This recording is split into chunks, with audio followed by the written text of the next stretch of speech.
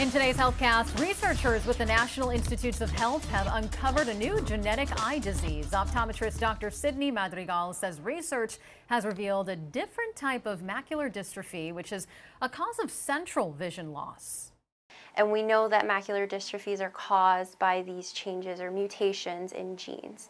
And so moving forward, we're trying to target those genes to try to get our macular dystrophies, or at least trying to find them sooner and earlier on.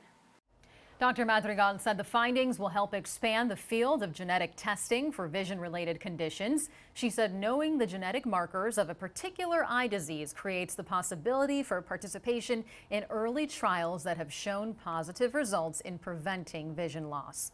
And on the subject of vision, researchers are investigating a non-surgical option for cataracts, the leading cause of blindness and vision impairment worldwide.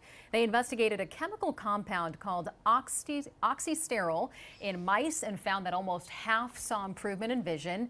Although the results are encouraging, experts say the study focused on only one cause of cataracts and are not enough to change the current standard of care, which is surgical removal.